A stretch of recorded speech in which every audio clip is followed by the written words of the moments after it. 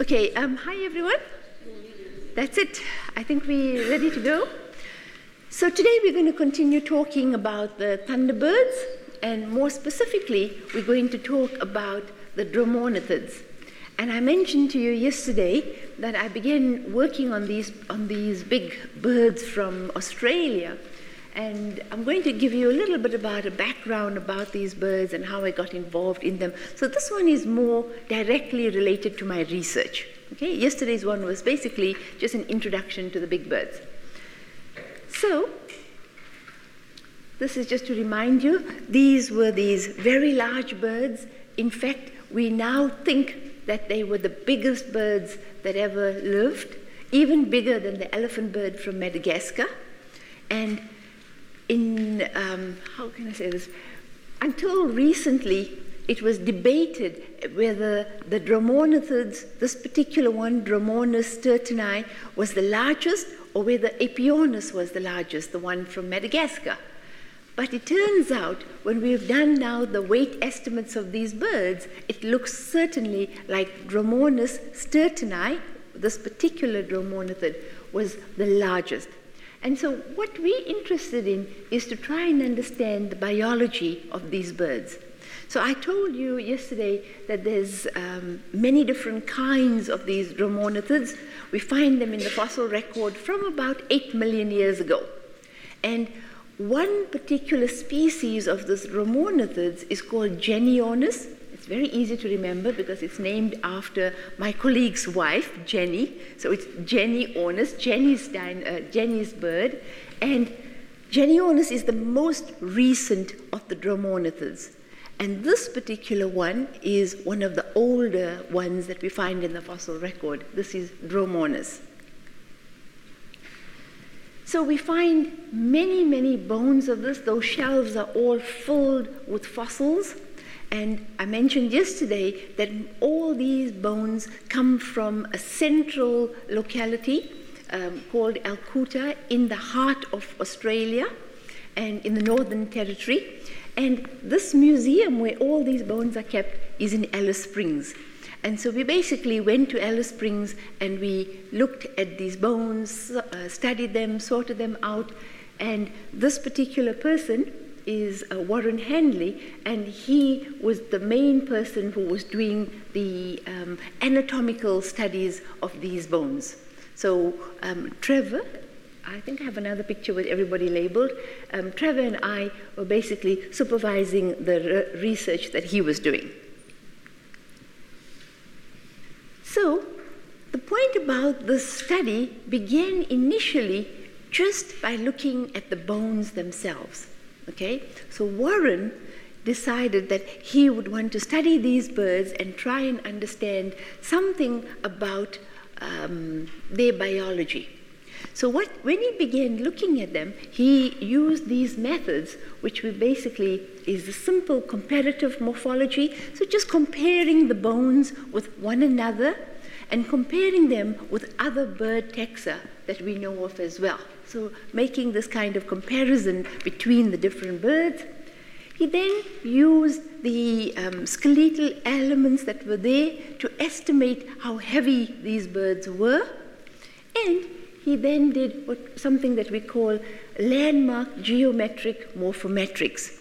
So in the first case, when you just compare bones, you're really relying on your own subjectivity. You're basically looking at this bone and you say, this one is bigger, this one is smaller, you're looking at this. But when you do geometric morphology, what you actually do is you identify particular parts on the bones and you do this comparison with those landmarks to other parts of another bone. So you have a very good idea about the shape. It's more an analysis of shape. And this geometric morphometrics is a wonderful, wonderful method that many biologists are using. You can use it on modern animals, fossil animals, anything that you want to actually describe its shape and compare its shape. So we increasingly use geometric morphometrics. And what he found was that in that large sample of Dromornis, there was clearly two different morphs. There were two different types. That they were one species, but there seemed to have been a larger variety and a smaller variety. And the larger variety was a lot more robust, so more kind of rough. The bones had more, what can I say, rugose attachment sites for muscles. It was all together just bigger, but the overall shape of the bones were the same. And he then determined that Dromonas was actually sexually dimorphic. This means that the males and females of the species are very distinctive, and we see the distinctiveness in terms of their body size. Now, we know many animals in the animal kingdom have the sexual dimorphism. Actually, humans are sexually dimorphic. I mean, men tend to be bigger than women, the bones tend to be more bigger, and also the actual shape of the bones in terms of the gracility, so whether how robust or how gracile they are, you can generally work out when you're dealing with a male or female human. And in much the same way with these birds, they looked clearly like there was two different morphs. And of course, in modern day, if you're looking at modern birds, it's very easy to identify males and females because the males tend to be more brightly colored and they tend to have a lot more differences in terms of plumage, they're vocal, they sing, you can see them. In the fossil record, it's so much more difficult to understand whether you're dealing with males or females. But according to the study that Warren did, he was able to separate out Dromonas into two different morphs, and he was able to show that the males were the larger morph of this particular species. And he worked out also the size of these birds. So using again the measurements of the tibiotarsus, so the leg bones, he used the lower part of the bone, the tibiotarsus and the femur, and both bones showed that these morphs were different, and the female's average body weight was about 451 kilograms, and the male's average body weight was about 528 kilograms. And the upper limit was about 610 kilograms. So amongst that sample, there were some that were really large, and they were about 610 kilograms. So quite a big difference in body size. So at this point, Warren actually wondered, is there another way that he can test this hypothesis that Dromonas was sexually dimorphic? And then when he spoke to me, I said, well, I look at bone microstructure, and I am sure that from the bones themselves, we would be able to say something. And yesterday, John Rogers asked me a question about the kinds of bone tissues. And what I have next is just a little bit of background to explain something about bone tissues, because, if I just talk about it, it's a bit difficult for you to understand.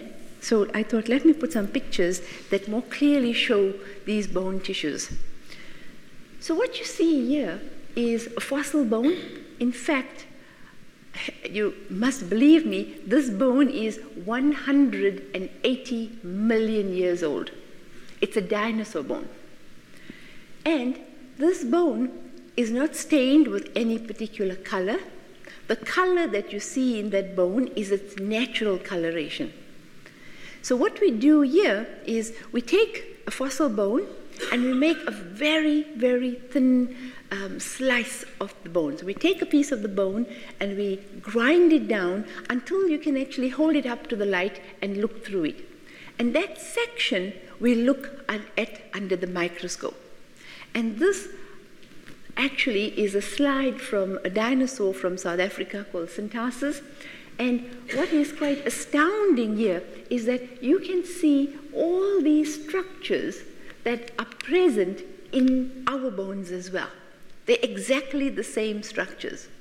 So when an animal dies, all the organic tissue, the soft tissue, the flesh, the blood, all that decomposes.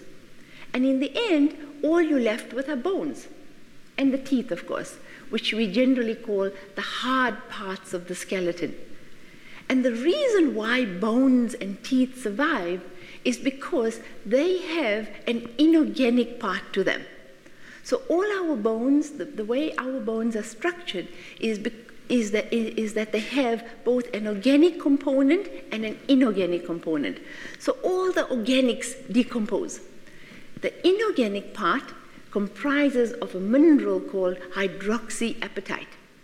It's the same thing that makes our teeth hard. If you knock your teeth, it's the same, it's hard. And what gives that hardness is the apatite, this hydroxyapatite. So when all the soft tissue decomposes, that mineral gets preserved. And what is amazing is that in living organisms, that mineral is so closely associated with the organic parts that even though the organic parts decomposes, the mineral structure is preserved.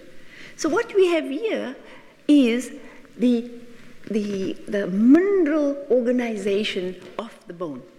The different colors you're seeing, that blue and the red and the yellowy color, is actually the different orientation of the mineral crystals in that bone. And the way it organizes depends on how fast the animal is growing. So yesterday I told you about endotherms and ectotherms, and they have different growth rates. And we can see this in the fossil record because we have a direct way to measure it. We can actually see how fast this bone was actually formed. So in this case, in this dinosaur, we can see the bone was formed very, very quickly because this different organization of the hydroxyapatite tells us this. Each of these little black spots that you see, that's what we call the lacunae, and it's in all our bones. The bone cells occupy those spaces. So in a fossil organism, the bone cells have decomposed, but the cavities have become infilled, and that's what's preserved there. And in much the same way, these larger lumen that you see here, these big ones, these are the channels through which blood vessels and nerves course through the bone. And just like in the dinosaur, our bones have the same. So the blood vessels and nerves have decomposed. Those empty spaces then become occupied by minerals from the environment. So sometimes you can find beautiful, beautiful dinosaur bones, which already looks quite pretty here, but sometimes you can find other kinds of minerals that occupy those pore spaces. So wherever there's a space, you can sometimes find minerals growing. So you can get quartz in them, you can get calcite in them, and they sometimes look really quite spectacular. But my interest in bone microstructure is that you can use this bone to now understand aspects of the biology of the animal.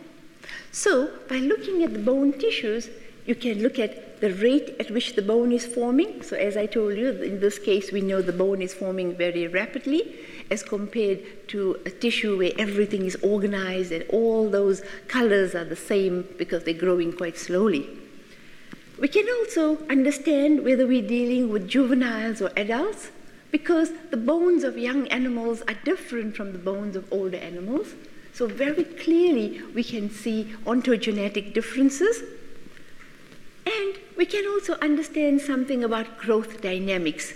So if we have many individuals of the same species, so if you have young individuals, you have subadult individuals, and you have older individuals, you can actually understand something about how that animal is actually growing through its life. So you can understand growth dynamics of that species. From the bone tissues, we're also able to deduce when that particular species attains sexual maturity.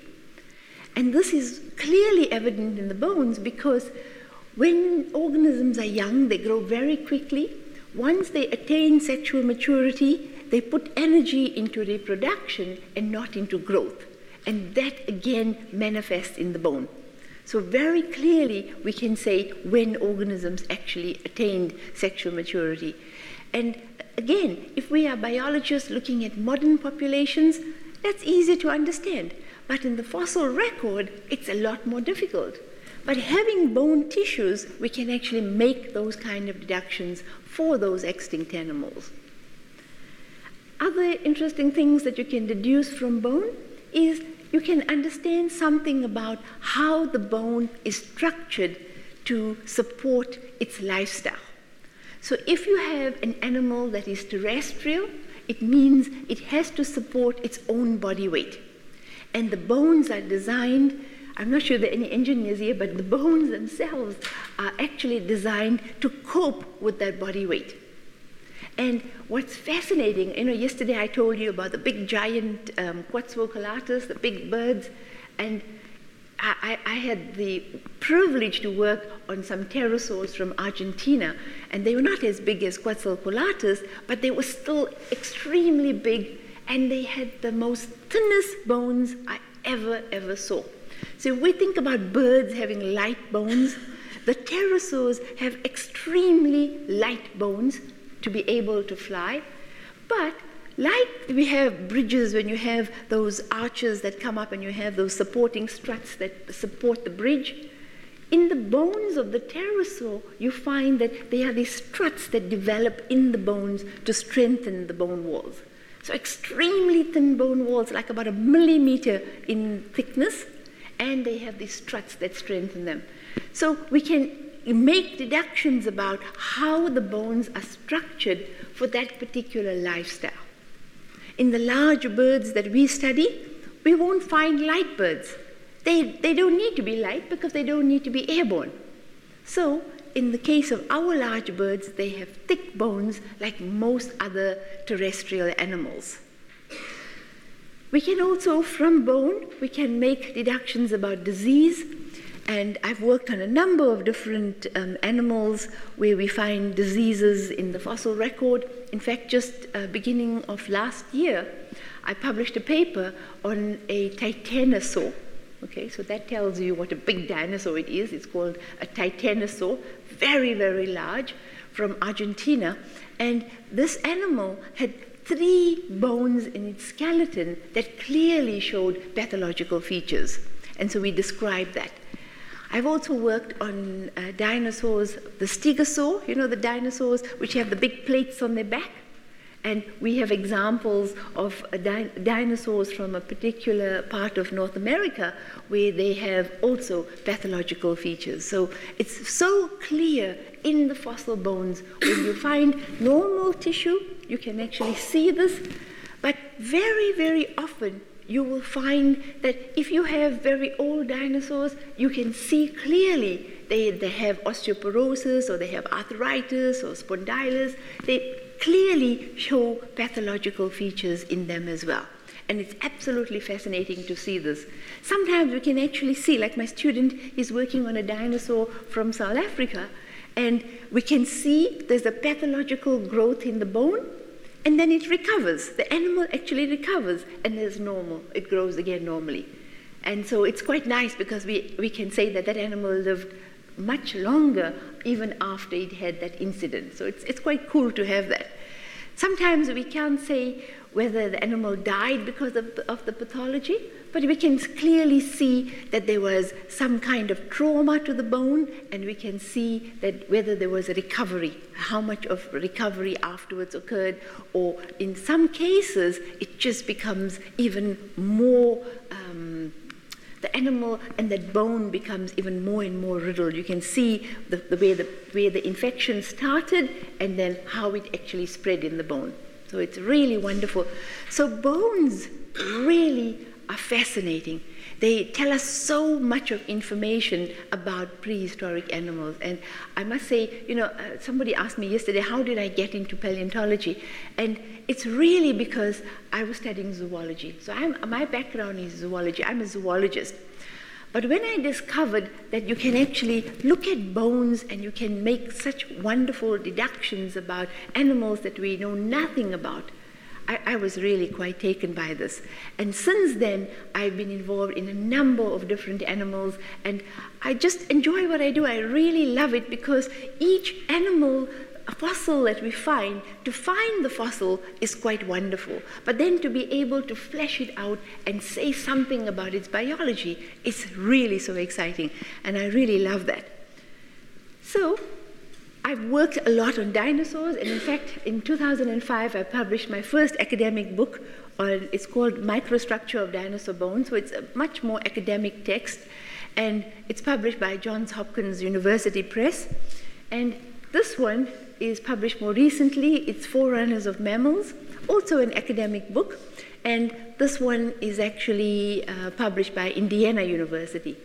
And these books have really been very important for the field, because at the time when I got involved in this research, it was just beginning to develop.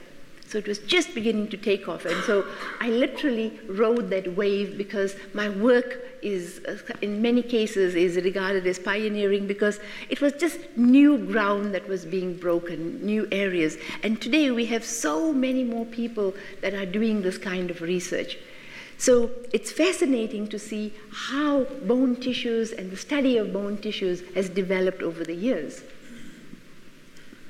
So if we look at birds, coming back to our big birds, if we look at big birds and if we look at juveniles of any bird, we will see clearly there is a particular kind of tissue that's formed. So the area where blood vessels and nerves go through are very large. It's these big areas. So this is a modern bird. This is actually the secretary bird. Okay? And we can see that tissue. Remember I told you about the organization of these structures? The different colors and the way they form tell us that the bone was formed very, very quickly. So here we see a juvenile, and its bone is forming much more quickly. As this bird grows up in a subadult, we see all those extra space around that becomes closed, and we see the bone becomes more organized and more compacted. So it doesn't have that porous or spongy structure as earlier. In an adult, we see that the bone has changed completely. The early bone that was formed when the animal was still young is this bone. And you can see just by the organization of those osteocytes, those bone cells, you can see that this bone was formed very quickly as compared to these bones. Can you see that? It's very, very clear. And this kind of triple layered structure is what we typically find in most adult bird bones. So they grow quickly. When they reach sexual maturity, that growth rate changes and they begin to form that bone. So this bone here is actually the bone that is formed during late stages of their life. So after they reach sexual maturity, the growth rate slows down and they basically change the bone tissues. And we know this today because on modern birds, you can actually stain their bones and follow their life history. So we know what happens at the different times. This bone on the inside, the inner circumferential lamellae, this bone forms when the bird is growing, initially, its diameter is very small. It's maybe that size. As it's growing, the diameter of the bone has to expand. And so when that bone is growing, it actually will expand and encroach onto the bone that was formed earlier. But once it reaches the size that it needs to be, it stops kind of encroaching on the bone surrounding it, and it forms a ring of bone that lines the medullary cavity. It lines that central cavity. And that bone also tells us when the animal has stopped having this medullary expansion to grow, to reach a particular size. So this is typically what we see in adult birds. But there are some exceptions. And the exceptions are interesting because we know that they tend to come from more slow-growing birds. Okay? And it really was a surprise for us to find that the kiwi, which is this little bird from New Zealand, okay, it takes 9 years for this bird to reach adult body size. I mean, who would have thought so? It's such a little bird. You think it actually will grow very quickly. But in fact, living on the island, there's no pressure. Remember I told you yesterday that on an island, there's no pressure, especially if you don't have predators. In New Zealand, except for the housed eagle, remember I told you about the big housed eagle? There's no pressure to grow quickly. So why put energy into growing? Of course, these animals didn't know about humans arriving, but nevertheless, humans certainly have put enormous pressure on many populations that didn't know about them before. And in the same way, we see the kiwi takes that long a time. And if you make a section of a kiwi's bone, you will find growth rings. You will find, remember I told you there are lines in the bone that you can actually count to work out the age of the animal? You will find growth rings in the bone of the kiwi because it's growing so slowly. And just like in the Dionys, the moa, also we find that there's no pressure to grow very quickly. It actually has growth rings in its bone. It's growing to a larger size, but it's growing slowly. It's not growing very, very quickly like we find in a secretary bird. So the pressure to grow very quickly doesn't exist. And I've worked on Gargantuavis, which is also a bird found on an island, so we call them an insular bird. And it's found in the southern part of France. And at the time, about 70 million years ago, that part of France was an island. And it has the most incredible fauna, because 70 million years ago, we find these large birds, terrestrial birds. But just earlier in the Cretaceous, we see that there were actually dinosaurs in that island that were very, very small. So typically you'll find the big sauropod dinosaurs, but on this island, those sauropod dinosaurs were dwarfs. So it's really incredible. Yesterday I told you about the island rule, and that really applied to those big sauropod dinosaurs. And we had these birds that became very big as well. And so we were able to work on this Gargantuavis, and we also found that they took a long time to reach adult body size. Now, I told you some of the things that can be deduced generally from vertebrate bones. And in the case of birds, we can do a little bit more than the usual. So when birds actually molt, when they shed their feathers, especially if they have catastrophic molt, okay, we find that, I don't know if how many of you are ornithologists here that have studied birds or look at birds, but when you look at birds that are molting, like penguins, they look so pathetic when they're molting because they just stand around, they look miserable, they actually lose body weight. They really do look quite miserable. And in fact, their bones show this. We find that in the bones of molting birds, they will develop these large cavities. And those cavities actually tell us that the demand for calcium is so high that this bird actually is not getting enough from its diet, it's taking it from its bones. Because to grow the feathers, they also need calcium.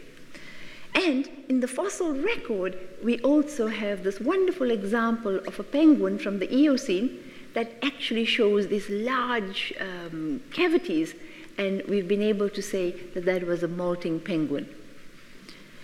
Something else that we can also do from the bones of birds is we can actually deduce females.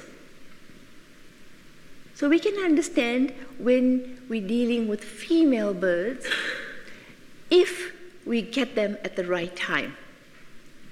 And by this I mean, when birds ovulate, when female birds ovulate, okay, they actually deposit a very particular bone tissue inside their bones. So if this is the bone wall, if this is a long bone, this is a cross-section, so sliced in that direction, and we find that at a high magnification, this is this tissue. During ovulation, they form this bone inside their medullary cavities.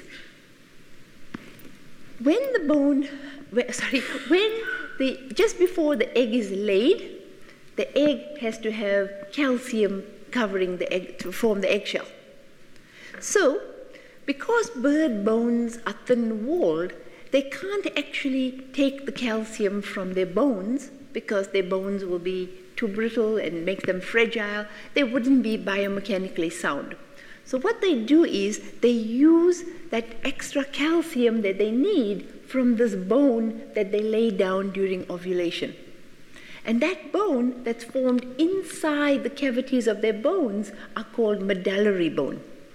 And so medullary bone is then used, this medullary bone is then used to form the eggshell of those birds.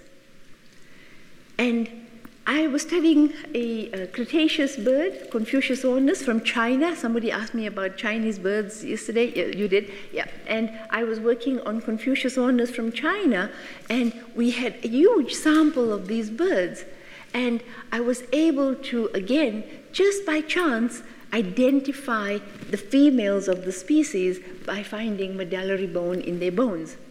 And once we got that, we were able to then separate out the males from the females in that particular species. Because the cool thing about Confucius ornus, and I don't have all the slides here of Confucius ornus, but there is, in that deposit, there is two types of birds, two varieties. And just like in modern birds, one variety had long tail feathers, and we always thought that those were the males. And when I did the analysis, the one that actually had these medullary bone tissues was actually the one without those long tail feathers. So we very clearly were able to say for sure that these are the males and these are the females of that particular species. So identifying medullary bone is really important. And when that's the three of us actually involved in the study. So that's Warren and Trevor, and this was actually in Alice Springs last year. So when we actually look at these birds, these dromornithids, here's an ostrich, and that's a dromornithid. So, and there's Trevor. So Trevor is very tall. He's about 1.8 meters. And you can see this is actually a very, very large bird. And when we look at the skeletons of these birds, I told you that Warren had found out that there were two different morphs. And he wanted to now understand if there was another way for us to confirm whether or not we had males and females. And in the fossil record, we have these little baby bones, little tiny individuals, and the adults. I mean, look at this bird. It's a really large bird.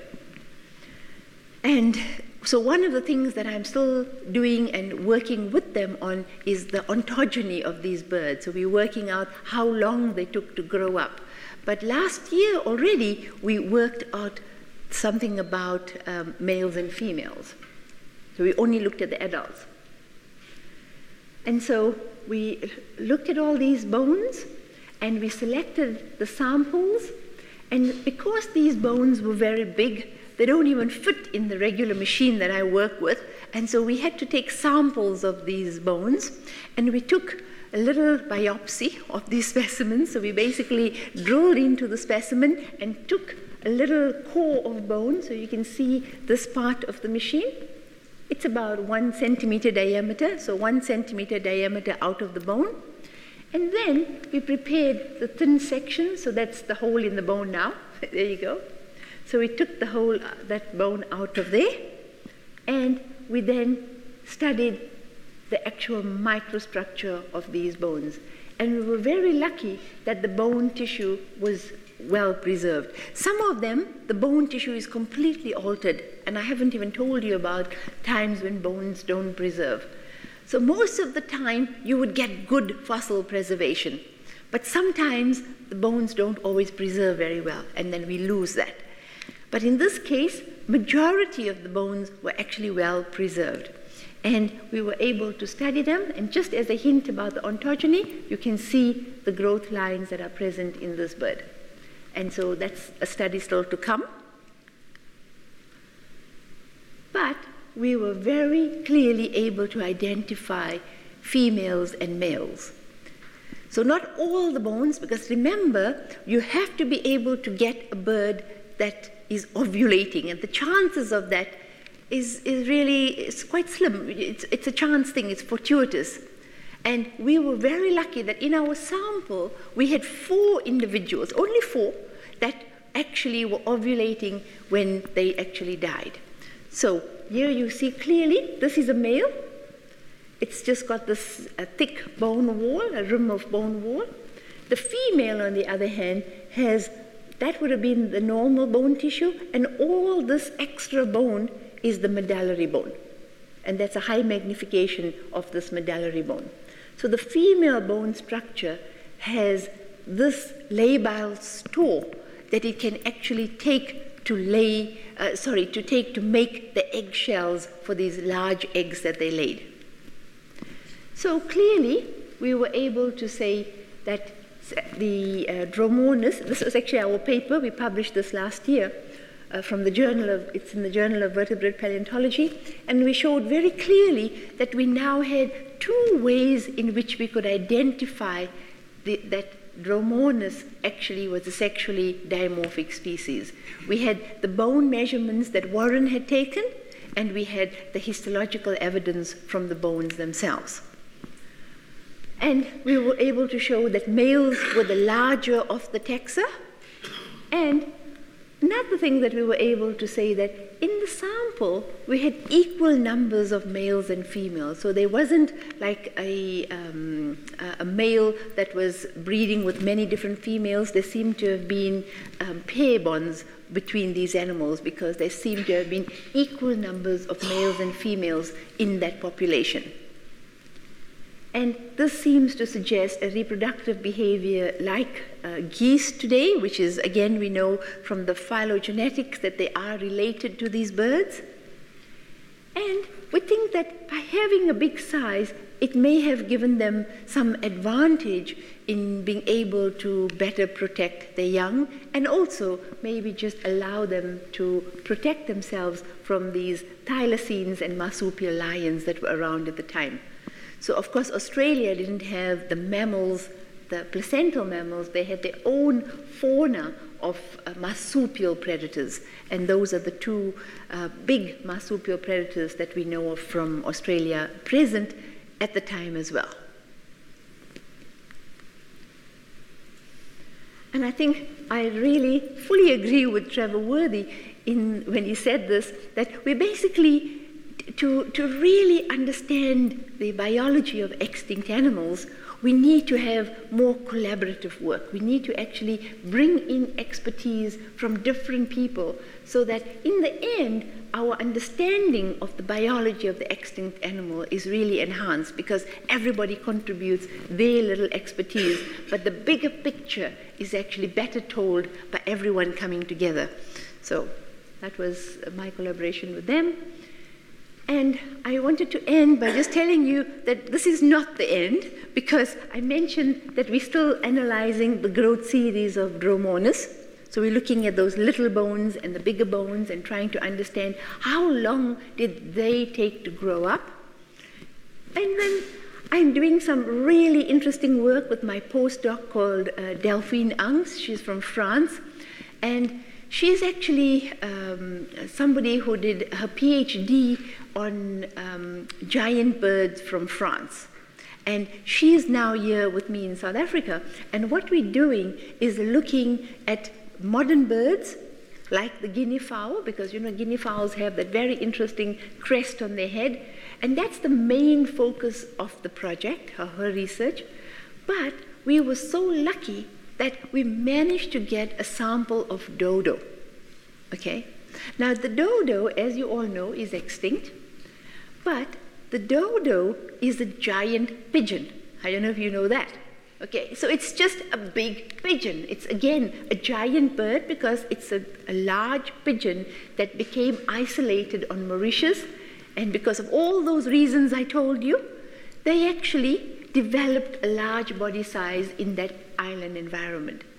And we were so lucky because someone had contacted Delphine and told her that their father, so this was an old person, but her father had been quite an adventurer in his youth, and he had been to Mauritius, and he had his own collection, personal collection of dodo bones that they want to donate to the museum.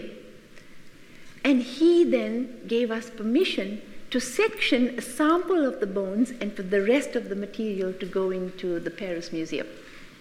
So we were absolutely thrilled because, I mean, to get dodo bones and to be able to section them and get some information about their biology is just phenomenal. And so that paper is already written up. I haven't been able to share with you that yet because it's not published yet, but very soon it should come out. And it's a fascinating, fascinating story.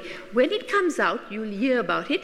And when we talk about the histology, you also will know more about it because it, again, relies on the interpretations that I've just told you about bone tissues. Okay, so it's a wonderful story and you should look out for that. The Genionis is, as I mentioned, Jenny's bird from Australia, the most recent bromognathed.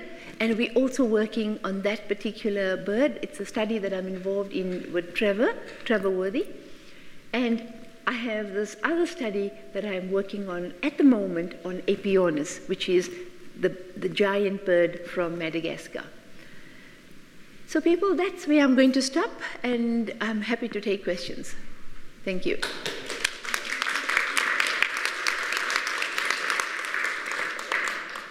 Yes? So we can say how long it took to grow, but not how long they actually live afterwards. That's difficult to say because, you know, we can count the growth marks. Once it reaches maturity, it stops growing. So we can't say how long it lived for after that.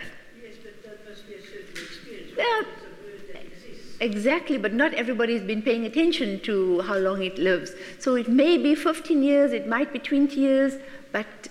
So the relation between getting to mature bird and then living on, but exactly how old is difficult to say. Thank you very much. Thank you. Yes? I'm sorry, I realize it's somewhat out of your field, but do you understand why there's such a high concentration of marsupials in Australia? Yes. So, actually, Eldon, can you put the light on, please? So, what we know is got to do with biogeography again and the movement of the continents. Interestingly enough, marsupials first evolved in South America, okay? And we find the marsupial fossils in South America. And we know that they trekked across from South America to Antarctica to Australia. And then, of course, all these land masses separated, and in South America, they were outcompeted in the great exchange. There's only one marsupial living in South America today. Okay? You will find fossils in Antarctica, and South America being isolated from all the placental mammals, because there were no placental mammals that arrived in Australia, the marsupials were able to then develop and basically become kind of the diversity that we see in placentals. So without placental mammals, those marsupials were able to develop. The other thing that you get in Australia only are the monotremes, and those are the mammals that lay eggs. So the echidna and the platypus, they are the very, very basal radiation of mammals. We see these mammals that now, how do I explain this simply? Let me just think about this. Okay, when you remember when we talk about the development of mammals from the mammal-like reptiles. Okay, so mammal-like reptiles are reptiles. We suspect that they laid eggs like reptiles, but at some point we know that in the transition from reptile to mammal, there was a change in their physiology, in their biology, and we know that those monotremes are early mammals. They lay eggs, but they produce milk for their young. And producing milk for the young is a mammalian trait. Okay? So they are one step above the mammal-like reptiles. Then you have the marsupials. They give birth to live young, but they have the pouch in which the young still develop until they're more mature. And then you have the placentals, which is basically the ones where the young develop intrauterine. So it's fascinating to see that today in Australia, only in Australia do we have the monotremes and the marsupials. Everywhere else they were outcompeted.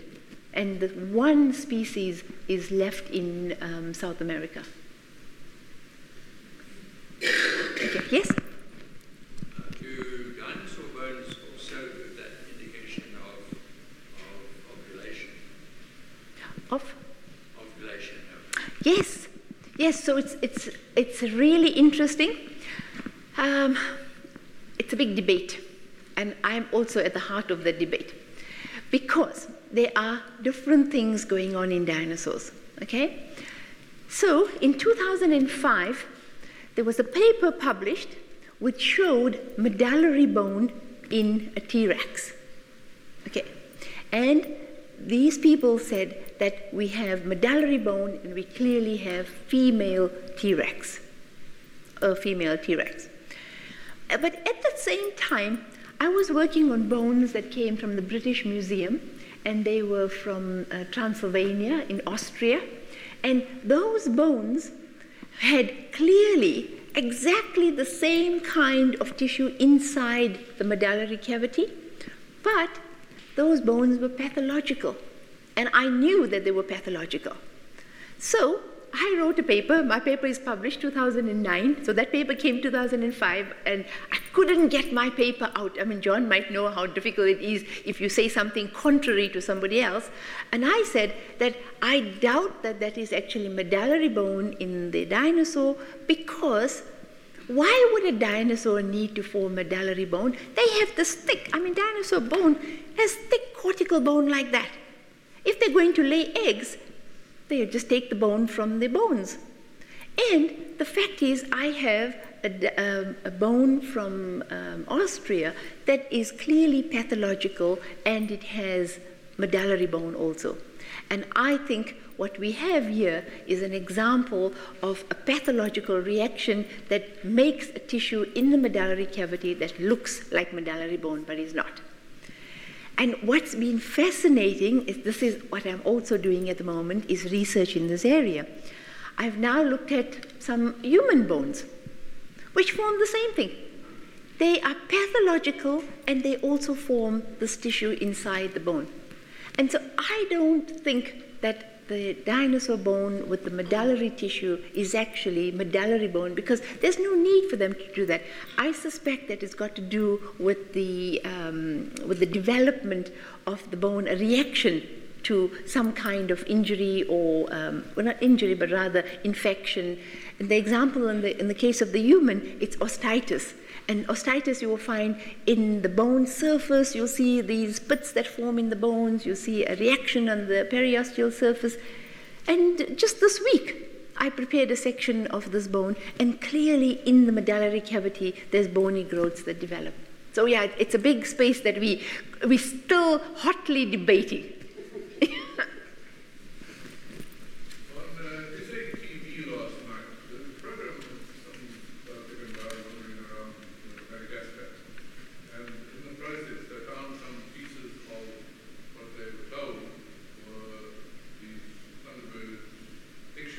Yes.